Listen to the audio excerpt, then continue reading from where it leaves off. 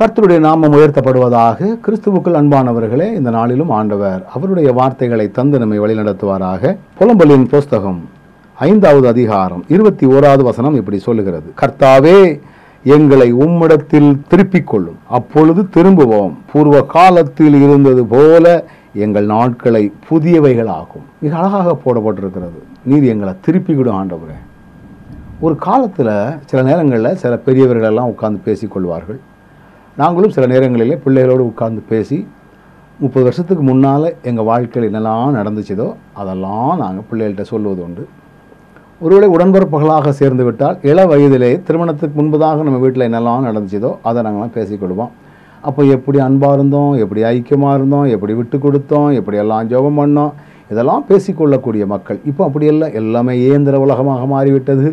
இன்றைக்கி ஒவ்வொருவரும் ஒவ்வொரு வகையான முறைகளிலே பணங்களை சம்பாதிப்பதற்கென்று தங்களை தீவிரித்து கொண்டு ஓடிக்கொண்டிருக்கக்கூடிய காலத்தில் இருக்கிறோம்.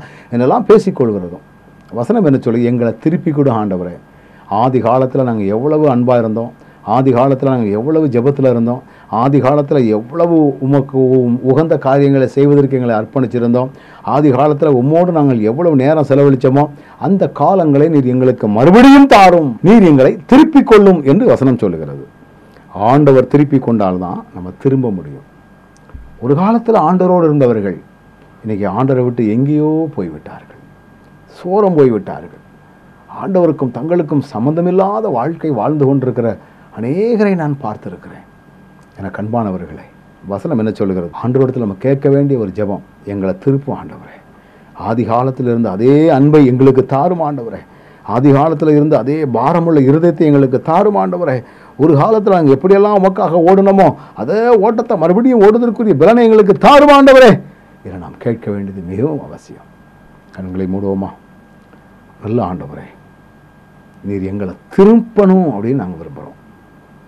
இந்த உலகம் எங்களை உமக்கு நேராக திருப்ப விடாதபடி எத்தனையோ காரியங்களை கண்களுக்கு முன்பதாக கொண்டு வந்து எங்களை இழுத்து விடுகிறது. நீர் எங்களை திருப்பினா மட்டும்தான் நாங்கள் திரும்ப முடியும் ஆண்டவரே. பழைய வாழ்க்கைக்கு திரும்ப முடியும்.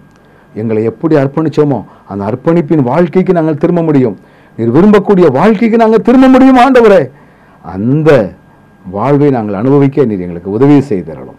பூர்வ காலத்தில் இருந்தது போல எங்களையும் நீர் புதியவைகளாக மாற்றும், புதியவைகளாக ஜொலிக்க பண்ணும். அப்படி செய்ய போகிறதற்காக உமக்கு நன்றி. இயேசுவின் நாமத்தில் ஜெபிக்கிறோம் நல்ல பிதாவே.